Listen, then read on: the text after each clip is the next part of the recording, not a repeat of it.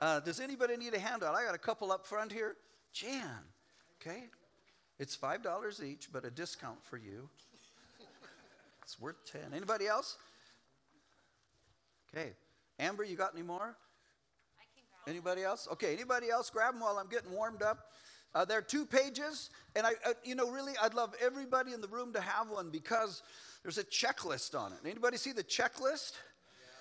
Can you just say, oh boy, it's a serious checklist.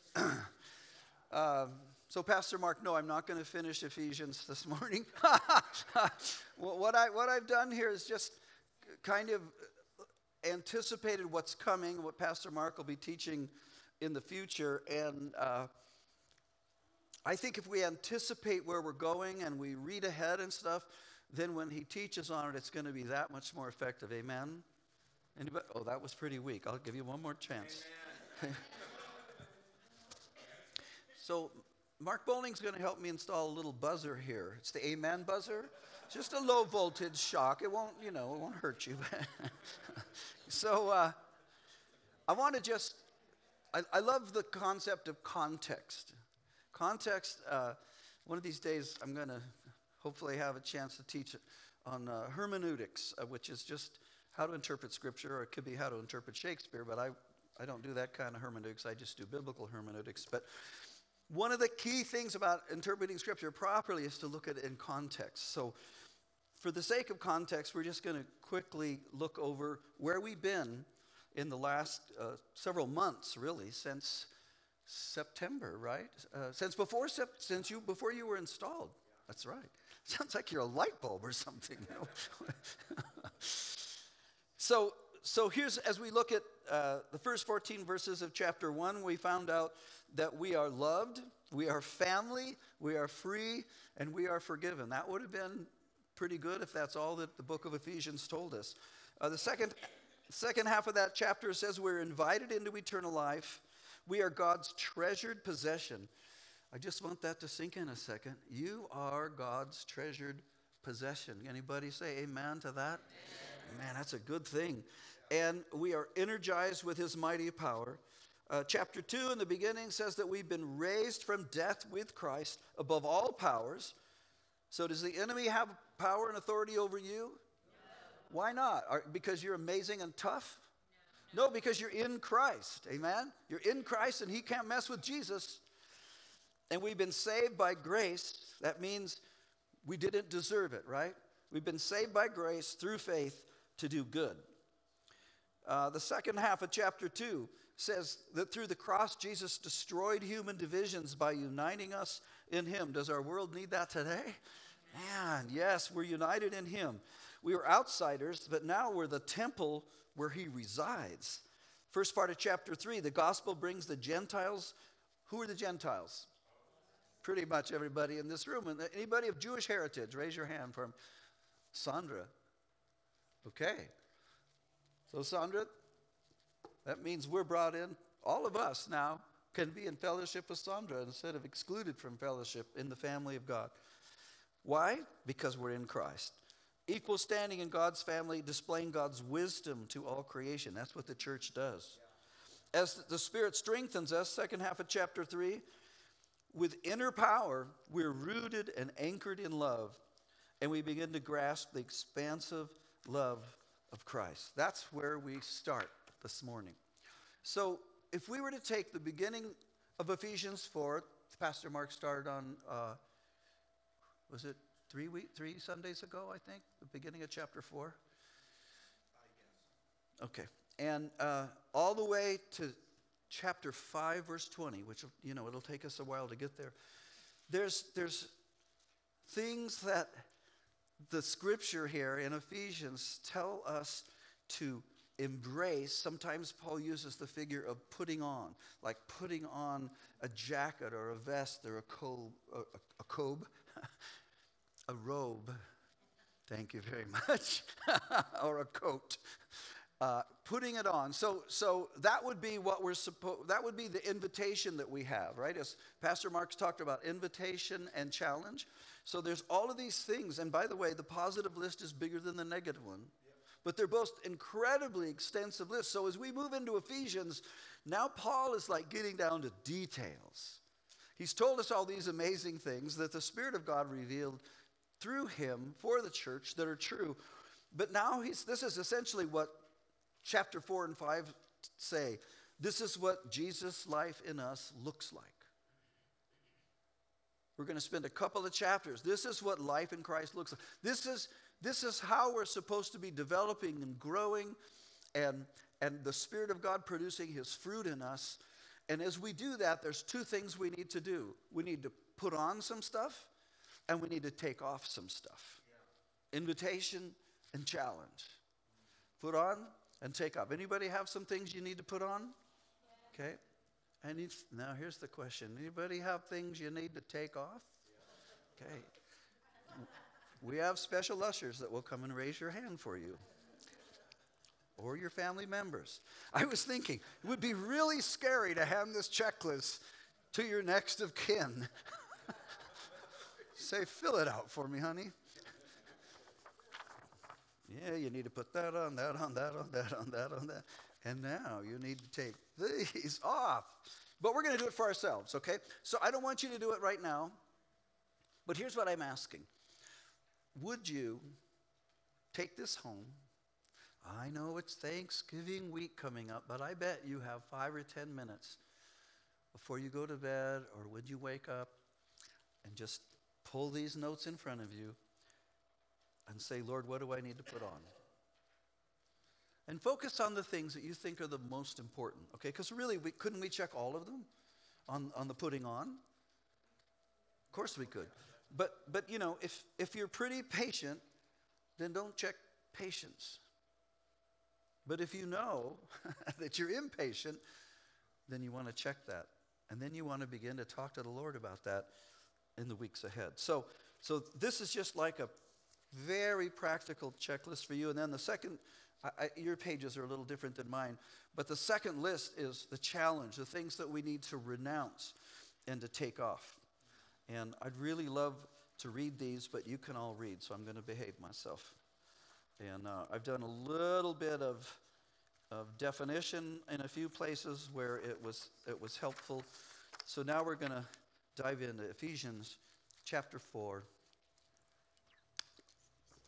I'm going to read 1 through 16, but we're going to focus on 11 through 16, just near the end. So Father, we ask that you would make your word alive to us this morning.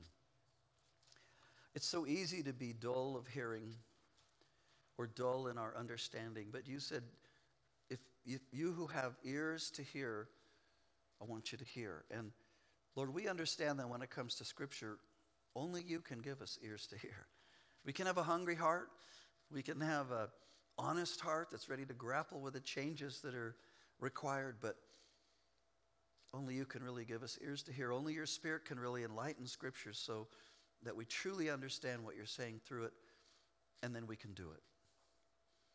So we commit this time to you, that you would speak to us, Lord, and we would walk out of this room better equipped, greater understanding, and challenged for what you want us to do. Amen. Okay, Ephesians 4, 1 through 16, and this is the have version as opposed to the have not. As a prisoner of the Lord, Paul writes, I plead with you to live a life worthy of the calling you've received. Be completely humble and gentle. Be patient with each other, making allowances for others' faults because you love them. Work hard to preserve the unity of the Spirit through the bond of peace. There is one body and one Spirit. Just as when you were called, you had one hope held out to you, one Lord, one faith, one baptism, one God and Father of all, who is over all and through all and in all. God has given us the gift of Christ, and through him, each one of us has been given grace. Now, in this sense, the word grace means divine empowerment. When it says you're saved by grace, that is unmerited favor. But this grace means that God's empowering you. He's giving you grace, ability to be the person he's called you to be. This is why it says, when he ascended on high, he led captives in his train and gave gifts to men and women. That's a quote of Psalm 68, verse 18. What does he ascended mean, except that he also descended into the lower earthly regions? He who descended is the very one who ascended higher than all the heavens in order to fill the whole universe. Okay, now what we're going to talk about this morning. It was he. Who's the he? It's a very safe answer. It's the answer to every Sunday school question. Who's the he? Jesus, right? It was he who gave some to be apostles, some to be prophets, some to be evangelists, and some to be pastors and teachers. They are responsible to equip God's people. Would you point to yourself right now? Okay, so Pastor Mark, I'm just going to shoot for this, and you can fix it later. But I would say Pastor Mark has an evangelist's heart and a pastor's heart. Is that fair? Yeah. Debbie, what do you say? Okay, we're checking with headquarters here. All right. He has an evangelist's heart, wants to see people come to Christ and develop and grow as disciples, and he has a pastor's heart or a shepherd's heart. Okay? So God has placed him in this body for a purpose, and the purpose is extremely clear, to equip. Okay, now we point to ourselves. Ready? 1, 2, 3. To equip God's people, right, us, to do their particular ministry skillfully, so that the body of Christ, that's the church, right? That's the people in the church, so that the body of Christ develops and grows until we all reach unity in the faith and in the knowledge of the Son of God. Now, I'm going to pause for a second here because I love obscure translations. In fact, I have one, Robert. This is my son-in-law, Robert, back there.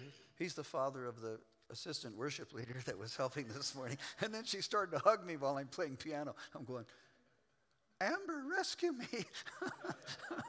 God love her. But I love obscure translations, and I do have one saved in the library for you. I'm waiting till the right time.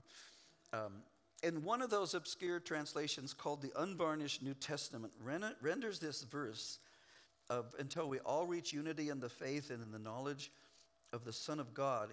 He says it this way: until we all arrive at the unity of belief in and perception of the Son of God. I really like that. Unity, so we all have a unified faith in Christ, but we also all have the same Jesus that we're believing in.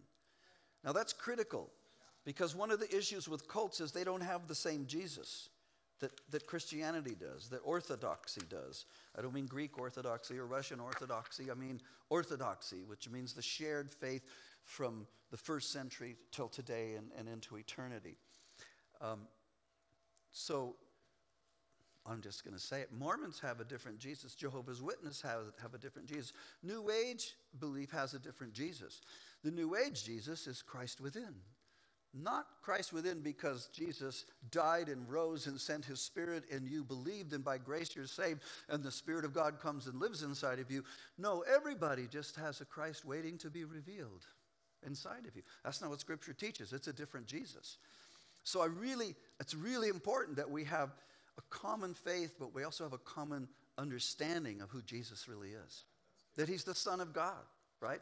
That he's co-eternal with the Father. That he was born of a virgin. He was supernaturally incarnated in the Virgin Mary, right? Without any human help on the part of a male. I won't go into Mormon doctrine here, but I'll just say it's different. You could talk to Robert if you wanted details. He's an apologist, okay? That he was fully God and fully human when he walked the planet and ministered. Amen? And that he had this. He wasn't Casper the Friendly Ghost. He wasn't some, manifestation that looked human but really wasn't. And that he actually died on the cross, that he bore our sins for us. Amen? I feel like it's my last message, and I just want you to get the basics here. This is the stuff we would die for, in a sense, right? And then, but he didn't stay dead, amen? He rose from the dead on the third day, and he manifested himself to his apostles, to the women who came to the tomb, to many others, and at one point to 500 people gathered at the same time. And then he ascended out of this dimension into the dimension of heaven until he returns again. And when he returns, he's going to come to set the world right and collect his church. And the old order of things are going to pass away. And behold, he says, I am making everything new. That's our hope. Amen? That's the Jesus we believe in. And we can't let that get distorted, get diluted. Back to our text. Then, when we have this unity and understanding of who Jesus is and a unity of faith, then we will together be mature, attaining to the whole measure of the fullness of Christ. We will no longer be children. Children are the opposite of mature, right? Children are by definition not mature because they're still growing up. We'll no longer be children tossed back and forth by the waves and blown here and there by every wind of teaching. We won't be led astray when unscrupulous people try to trick us with lies so clever that they sound like the truth. Hasn't that happened throughout history? Haven't believers who really loved Jesus and who had a proper understanding of much of Scripture, but somehow their foundation wasn't quite solid enough, or maybe they weren't connected to others, because that's really helps us to not stray. And then they began to listen to and believe things that sounded like the truth, but were not true. Instead, speaking the truth in love, we will in all things grow up into him, the head, that is Christ. From him, the whole body, harmoniously connected and joined together, grows in love to its full maturity by the proper functioning of all of its individual parts. What a passage. Now, the way I want to approach this morning is going to be very simple. Anybody like simple? I like simple. When I just read those last couple of paragraphs, it's really more than at least I can take in. You know, I try and put it into my brain, but as the new stuff's coming in, some of the old stuff's leaking out. Has that ever happened to you? One of my favorite sayings is Curly from the Three Stooges. He says, I'm trying to think, but nothing's happening. That's how I feel sometimes. So I want to share with you a very simple way to take a complex, packed a passage like we just read from verse 11 to 16. It's just 6 verses. It's just 6 verses, right? But in that 6 verses, there's so much. So how do we kind of be able to step back and take a look at that and not get lost and not have to just take a couple of random things out of it? So this is one way to do that. And does anybody, I just have to ask this question, does anybody here like the study of grammar? Okay, raise your hand. 1, 2, 3. Oh, wow, this is quite a crowd. Very good. All right. I won't ask the alternate question. I did not like the study of grammar until I took what ended up being my hardest class in college, which was hermeneutics. Legendary professor. Everyone just, boy, before you took that class, you were scared to death. And it was mostly true. But if you applied yourself, you were going to learn more than you ever did. Isn't that how hard teachers work? Yeah. Right? And so I just didn't pay any attention to pronouns and participle and verb tenses and sentence structure and all of that until in hermeneutics we had to do that. And all of a sudden I had a really good reason to understand it because I wanted to understand God's word better. And God's word is written in language, right? And although it's translated out of Greek and Hebrew and a little Aramaic, it comes to us in English, and that sentence structure still represents how we're going to be able to unpack its meaning. So this simple Bible study method is called outline. I know for some people you have now stopped listening. Just the resonance of that word brings you back to 8th grade grammar and somebody, pointing at you that you don't get it. But I want you to try and get a new view, because outline is just simply kind of trying to take the bones, It's like, well, could we look at the skeleton of this thing? And then later we can put more flesh on it again. Do you know structure is good, right? Skeletons are great things. If you didn't have a skeleton, you'd be an amoeba. You'd just be in a pool on the floor, And you wouldn't even be able to, when Corinne says it's time to go say hi, you'd just be scooching along the floor. People would be stepping on you. It'd be a bad thing. So we're going to look at the bones of this scripture. So here we go. This is how I grappled with it. What is this really saying to us, Lord? So the first thing it says is that God has given us gifts. Now, not like you normally think of gifts, the gifts of, prophecy and tongues and interpretation of tongues and wisdom and knowledge and helps and healing and serving. No, these gifts are unique. This is the unique gift list in Scripture. Unlike 1 Corinthians 12 and 14, unlike Romans chapter 12, Ephesians chapter 4 tells us the people that God gifts to us. Like Pastor Mark. He's a gift to Foothill. Would you agree to that? He's a gift. God sent him and Debbie here as a gift to Foothill. So God gives gifts. They're people. Okay, what do these people do? So we just keep going. Someday it's going to be up there, huh? That'll really help. Okay, these people, what do? There's one key word. Will you say it with me? They equip us. Will you say that? It's two words, I know, but equip is the word. I can count. They equip. Who do they equip? Us, right? What do they equip us to do? They equip us to do our ministry well. Okay, now pause. We can't really go on until we figure out something here. If Pastor Mark's job is to equip you to do your ministry well, and you don't know what your ministry is, that's going to be a problem, isn't it? You'll say, I'm ready to go. And he'll say, what do you want to do? I don't know. Well, what can you do? Well, I don't know. Well, what have you been gifted to do? I have no idea. Now, I know there's books and seminars and fancy tests you could take to figure out your spiritual gifts. I don't know if I'm crossing any boundaries here, but I don't put a lot of stock in most of those. The way I found out my spiritual gifts, 20-year-old, I'm a hippie, I get saved, I get connected in church, and I just start doing stuff, right? The one way to be sure you'll never find out what your spiritual gift is to not do stuff. If you just stay in your seat. Now, it's good you're in your seat today. Please don't be offended. You're like, dude, I could leave right in the middle of your message.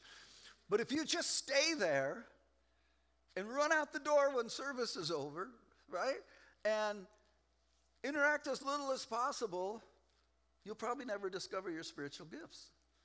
Because I think they're discovered by doing. That's true of a lot of life, right? Here's an example. My grandfather was a carpenter and a cabinet maker. He built furniture, he built homes, he built neighborhoods, okay? My dad built his first home. Michelle's dad built their first home. I built a doghouse. That's called entropy, right? As the generations passed on by, I found out that that's really not my gift. I mean, I can make stuff, but don't ask Michelle how long it takes. Okay. My son, on the other hand, James, he builds stuff and it's great. And he doesn't need plans or anything. He got the gift. It skipped a generation. But how did I find out I didn't have that gift? By building the doghouse, right? And I'm like, okay, that's it. I'm never going to dream of building a house. My building has more to do with people. And it took me a while to understand that. How did I find out that I might have some kind of gift to teach the word? It was by saying, yes, Michelle and I will lead this youth group that needs leaders. Boy, that's an exciting proposition, right? And sitting on the edge of a stage, we were in a school at that time, in an auditorium, we're hanging out with these teenagers, sitting on the stage, and I realized the Holy Spirit was there as we were talking about God's word. And I didn't know what that was until it happened, but when it happened, I knew what it was. And I'm like, they're listening.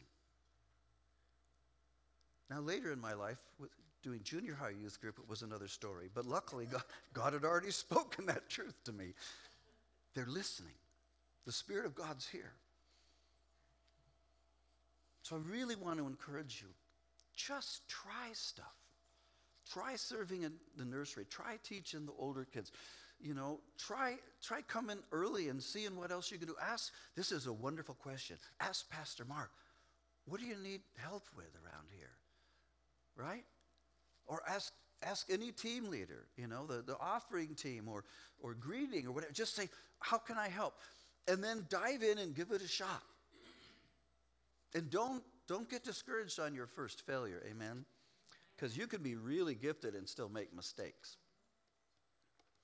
You should have been here at practice while I was trying to play a certain part on the piano. You should have been here during service when I almost sang the wrong song. And right as I looked to Sandra to nod her in, she goes. And I'm like, and I look at the music in front of me, I'm like, oh, there's an entire song I'm skipping. Let's sing that. Thank you, Sandra. That's teamwork, amen? Teamwork. What's your ministry? I'm going to challenge you. You need to know. If you don't know, then you need to find out by just starting to do stuff. That sounds really sophisticated, doesn't it? I could write a book, just do stuff. Open it up, every page just says, do stuff. Because pretty soon, you're going to start to get feedback from other people saying, you know, that really helped me. That's one of the most important ways. It's not always how you feel, but it's when somebody says, like, okay, Corinne.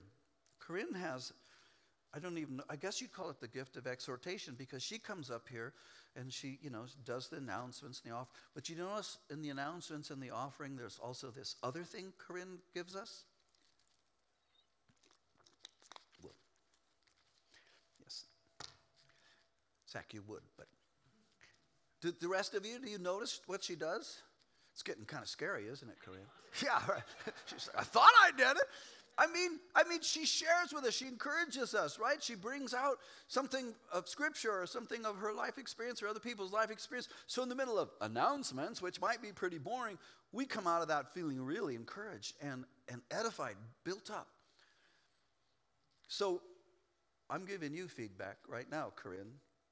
I don't know about these guys, but I'm giving you feedback. Amen. Right? Amen.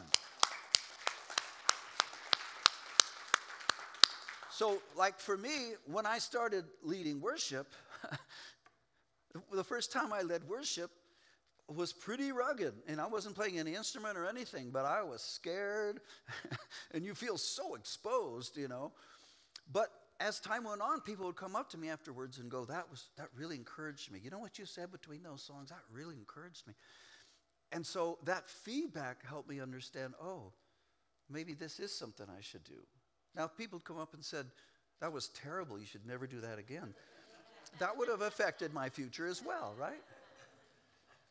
What's your ministry? I think there's two ways to look at it. Who you are and what you do. Who you are is like the gifts that God's given you really since you were born, but as you're born again, they come into full fruitfulness. So I'll just tell you what I believe mine are. I believe mine are encourager and teacher. Not because I think I'm amazing at either, but I just think those are areas that when I function in them, something good seems to normally happen, and I don't feel drained by it. I feel like fired up by it. What are yours? Because, and please don't do this. Don't go, I don't have any. Santa skipped me. No, he didn't. Because the Scripture says the Spirit of God has given us all gifts. So if you want any help on that, Pastor Mark and I'd love to talk to you more. See how I just volunteer you? And because it's so critical. He can't equip us to do our ministry well if we don't know what our ministry is. Amen? So, okay, I want to encourage somebody else. So, Sydney, I love Sydney. Now, Sydney, a while back, she just came in. This is when, you remember when Pastor Sam got us going after COVID, and then nobody moved to Tennessee. And we were pretty slim on the servers. Anybody remember that? I remember, making a list. Who does what? It was pretty short. But Sydney, like many other people, was one of those people who just saw a need. And all of a sudden, she starts coming early and greeting at the ramp door, the cheater's door. I mean, it's not a cheater for everybody. Certain people can come in that way. But others of us are supposed to go up those stairs. But anyway, that's another story. She just automatically said, hey, I see a need. I can stand there. I can greet. I can smile. I can hand out the handouts. That's how you learn what your ministry is. I want to ask you a question. Is coming into this building and being greeted by a loving heart with a warm smile valuable? Yes. Oh, amen, it is. And we won't talk about Amber because that's... she's got it too. Okay. So if you don't know what your ministry is, that's your assignment. From now until you have some kind of answer. Don't try and figure it out in your head. Figure it out with your feet and your hands and your heart. Find somebody else, team up with them, see if you can help, and see how it goes. Okay, so God has given us gifts who equip us to do what? To do our ministry well. Why? What happens when we do our ministry well? So the church is built up. That word built up is the word edified. It's not a word we use a lot, but you can see it's related to the word edifice or building, right? That's the way we can say it's built up. I like to think of this in this concept. So the church, people, right? People, we're not talking about buildings. So the church, the people become more of who they're supposed to be. That's how I like to think about being built up. Our ministry helps make the people in the local body of Christ that we're a part of more of who they're supposed to be. If you've ever been in an abusive relationship, that's someone who makes you less of who you're supposed to be, right? They tear you down, they drag you down, they cut you down, and pretty soon you feel demoralized. The Spirit of God and the people of God work the opposite way. When you're around people who are functioning in their ministry, you start to feel like and understand who you really are, right? You're more of who you're supposed to be. I got to tell a little story here. If I've told it before, I apologize. Just say, Rob's old. But I want to tell it because I think it's helpful. So I bet it was 25 years ago. I was in my driveway, and I was talking to a friend. His name was Brian, still is. And we were at the back of my Nissan pickup truck I had at the time. I don't remember what we were talking about. But I remember at one point, I think I had my foot up on the bumper or something. And as we were talking, it had nothing to do with the conversation. All of a sudden, something started to happen to me that was extremely profound. This is how God works sometimes. He just sneaks up on you, right? And there's no hint of what he's going to do. So Brian and I are theoretically still talking, but Rob is starting to go away. I don't think Brian noticed it. I think I was able to, continue saying something that made some kind of sense. But what happened was, and I don't know how long it was, but I began to feel like the person I was supposed to be. Like the person that Jesus designed me to be, saved me to be, put his Spirit in to be, and the person that at the destination of the end of my life or in the life to come, that God made me to be. And I have to tell you, okay, now, I've told you before, in my past I've run Insecure, which is why God had a joke and made me a pastor, just, let's try this. So I run Insecure. It's very easy in groups for me to just feel like, I'm really not as competent as other people around me. I've discovered something in my old age. I'm a master of nothing. And it's okay. I'm like a handyman, you know. Just don't ask me to build your house. But so with that background, I'm standing there, got my foot up on the bumper of the truck, and I'm going away. And I began to feel like the person that God created me to be and saved me to be. I got to tell you, it was good. It was different. He wasn't insecure. There was no fear. There was no comparison.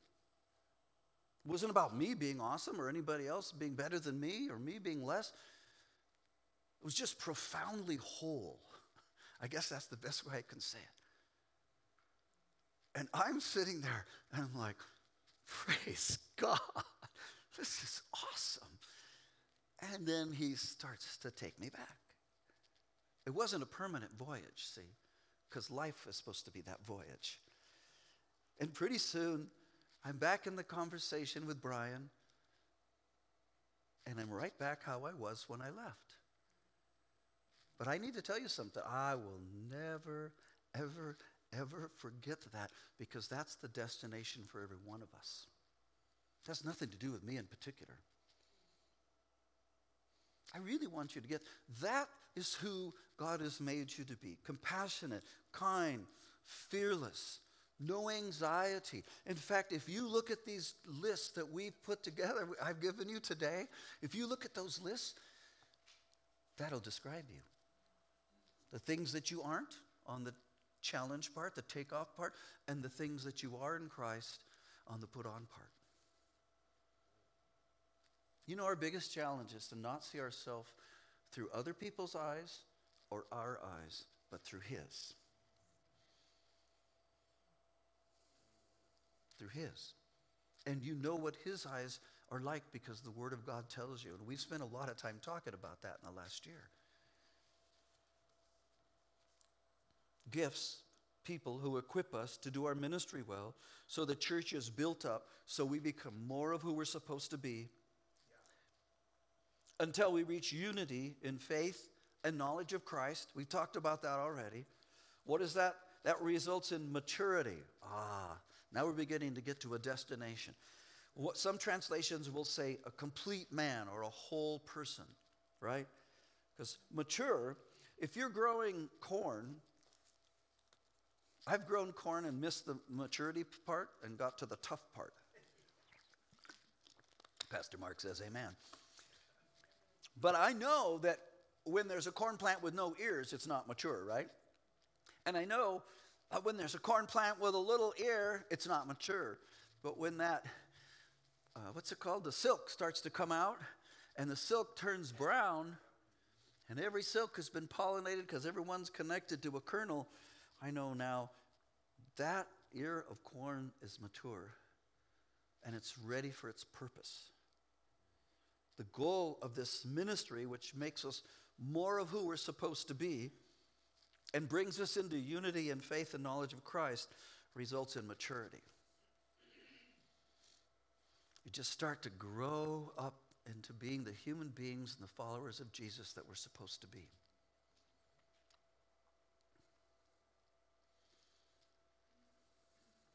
I just like to look at you. I like to dream. Sometimes I look at you and I just dream what His destiny, right? What His purpose, what His plan is for you.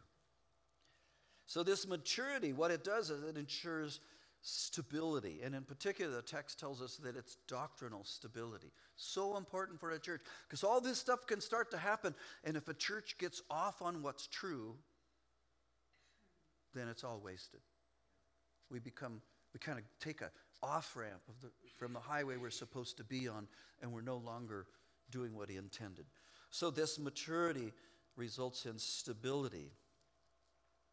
And as this maturity and stability develops, we begin to be vitally connected to each other in love.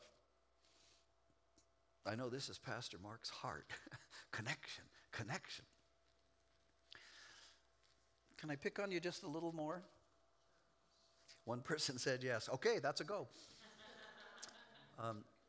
You have to get over your shyness to be connected. I know some people are extroverts. An extrovert doesn't mean you're better at connecting. It just means you look like you're better at connecting. Right? You have to get over your shyness. You just take a chance. Some people like say, what do I say? Can I tell you a secret of how to talk to people you don't know? Ask them about themselves. Don't talk about yourself, because pretty soon they'll go, I got an appointment, and But ask them about themselves. Well, where do you live? What do you do? What was it like? I mean, the questions just flow naturally as you start to find out more about them. You ask more questions. Because A, that people know about themselves, so you're not making them intimidated in any way. And B, people generally like to talk about themselves.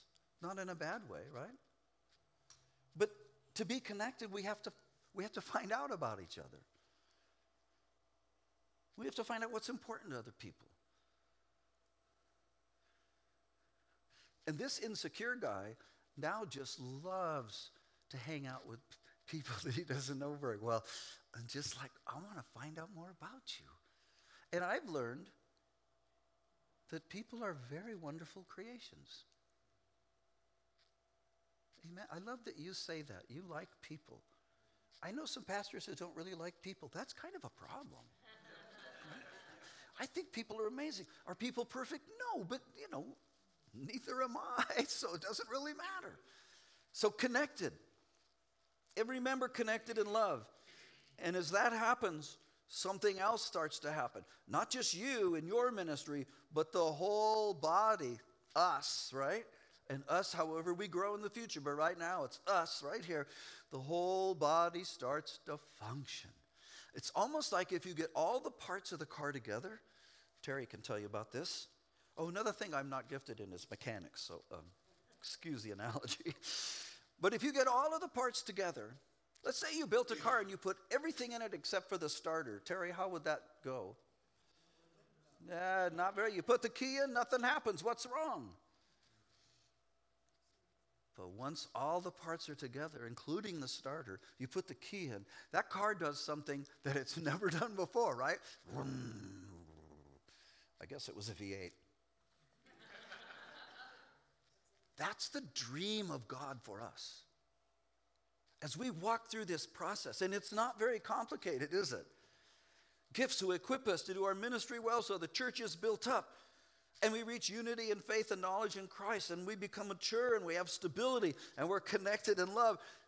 Then we really start to, not that we haven't been functioning, but then we really start to function to the degree God intends as each of us relates to Christ as the head. So that's the way I try and work through a passage like this that is so full and so profound that I feel intimidated by it. How do you eat an elephant? One bite at a time, right?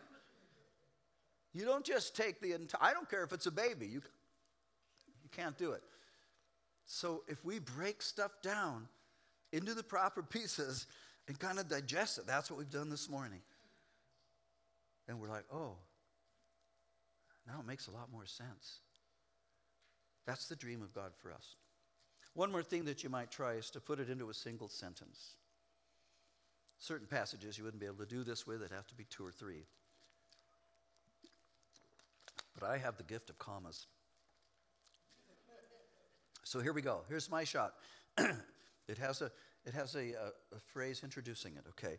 The purpose of apostles, prophets, evangelists, pastors, and teachers is to equip each of us to minister so the body grows and is united, mature and stable, with every member connected and functioning with Christ as our head.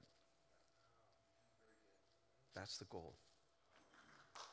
So, thank you. You guys are too kind. Okay, so what do?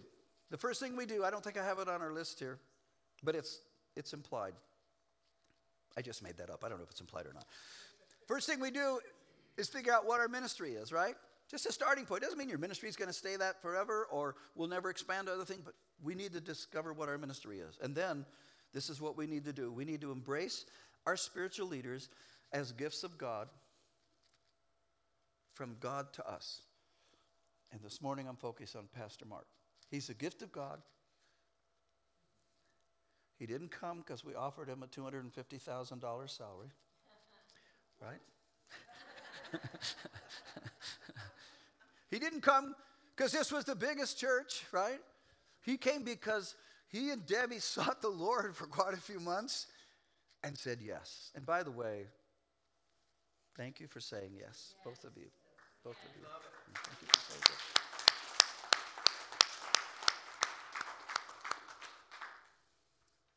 We embrace our spiritual leaders because we understand they're a gift from God. We discover and develop and move out in our spiritual gifts. I knew it was in there. We strive for unity and love. So if somebody is weird, everybody's a little weird, right? I'm really weird, so I understand. But if somebody's a little weird or a little different, here's what the scripture says. Let's go back to our text real quick. It says, it's right here. Right here. I told you it was here. Okay. Make allowances for others' faults because you love them. So if I do something, an omission or just maybe it sounds a little bit rude, what we do is we believe the best about people instead of assuming the worst, right? So if I say hi to Chuck and some Sunday morning he just goes, okay, am I going to get an attitude? Oh, that Chuck. I sang the song he liked this morning and he didn't even say hi to me. No, I'm going to say, you know what? I love Chuck. Maybe he's having a rough day. It's okay. It's so easy, but it's so dangerous to go the other way, right? All of a sudden now, next time I see Chuck, I'm like, well, I'm going to go talk to Richard. See, no. We make allowances for other people's faults because we love them. Strive for unity and love. Be connected to other members of the body. And as Pastor Mark has sort of begun to focus on, and I know will more in the future, stay connected to the head, who's Jesus. Amen? So I'm excited for what's ahead. Can you tell something good is happening? We're not bragging on us, we're bragging on Jesus, but yes, we can. So, why don't you stand if you're able? I just want to say a little prayer over us all. Remember what the book of James says. If you're a hearer of the word and you don't do it, you're like a person who looks in the mirror and when you walk away, you forget what you look like. We want to be doers of this passage. Amen? So that God's dream for this church, which is God's dream for this community, right? Our families, our neighbors, our friends, people we don't know, that he's going to send here, or we're going to reach in the community and invite them in. His dream happens because we do this word.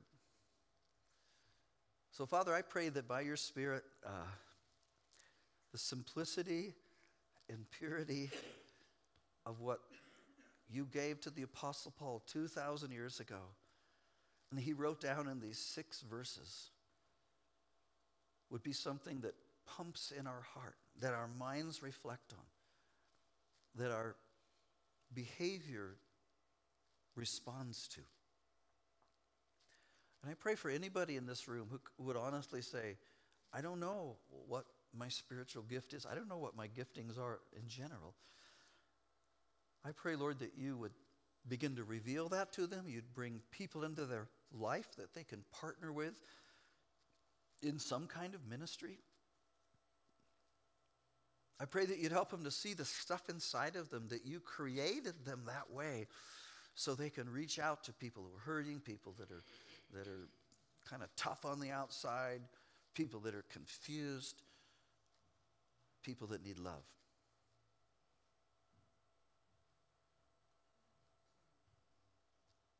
And Father, we pray that as you have given us the gift of Pastor Mark in this body, that this sequence of equipping and maturity and growth and stability and connection and love and function will be something we experience on an increasing and an ongoing basis, God. Thank you for the promise of your word. Amen. Amen.